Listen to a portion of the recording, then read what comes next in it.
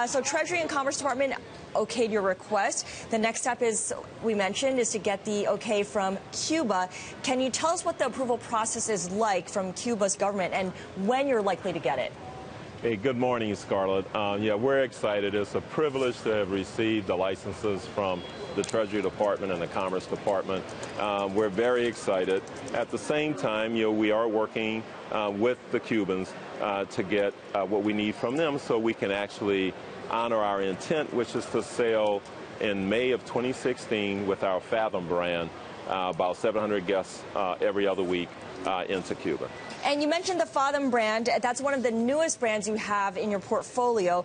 Tell us how that brand is a good fit with an educational or humanitarian voyage to Cuba. Well, as you know, Scarlett, we have 10 brands, and Fathom is our newest, which we launched just a few weeks ago.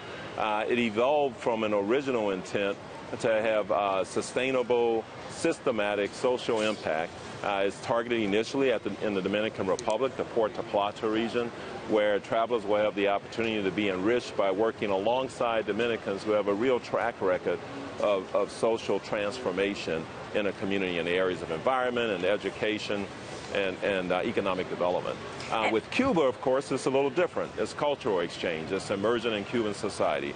It's the first time in 50 years, Scarlett, where a ship will be able to go from the U.S. carrying passengers to Cuba and then to return and repeat that process. And so we feel privileged to have received the U.S. licenses and are excited about working with the Cubans to ensure that we do everything possible so we can sail in May of 2016. And Mr. Donald, certainly you guys have done a lot of due diligence. You've done your research, your marketing research. What does all your studies show you or indicate when it comes to what travelers want to get out of a trip to Cuba? And how does it break down when it comes to baby boomers, for instance, versus, say, millennials?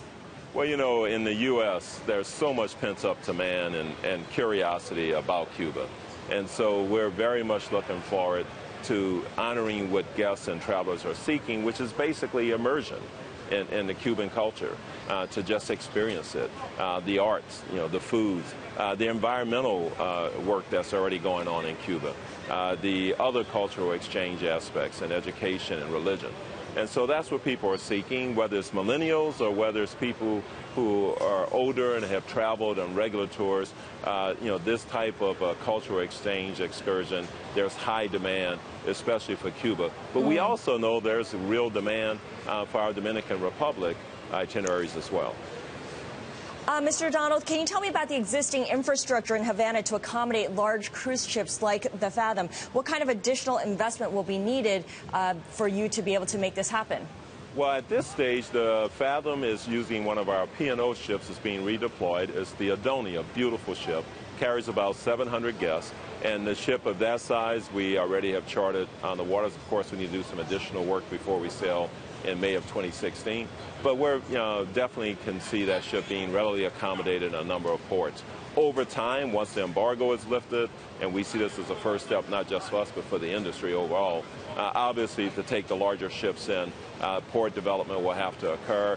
The Cubans are very much aware of that, and we look forward to working with them, along with others in our industry, to do just that. Yeah, exactly. Norwegian Cruise Line has said also that it, too, is looking to enter the Cuban market.